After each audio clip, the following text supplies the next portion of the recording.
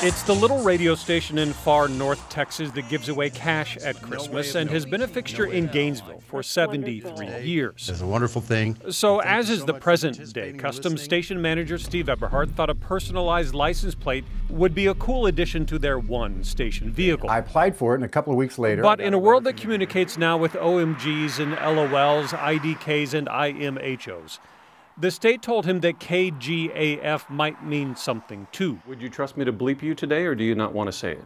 Well, I've been told that it's an acronym or a slang for social media for can't give a f***. But certainly we never intended that.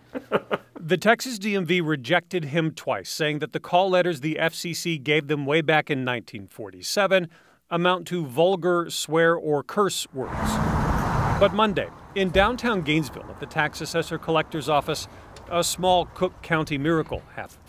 Hello. It had taken weeks of complaints. I hear y'all have something for me. But Steve Eberhardt got the plates after all. Well, let's open them up and you can take a look at them. Oh, it's perfect. Look at that. Wow.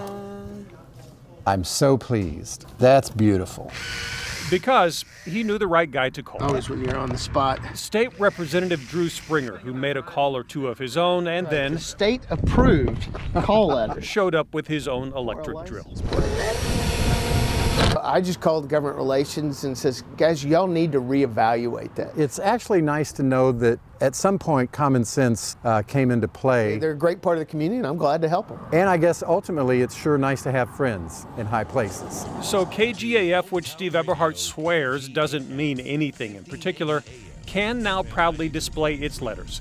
KGAF, the hometown radio station that BTW can get a license plate after all. In Gainesville, I'm Kevin Reece.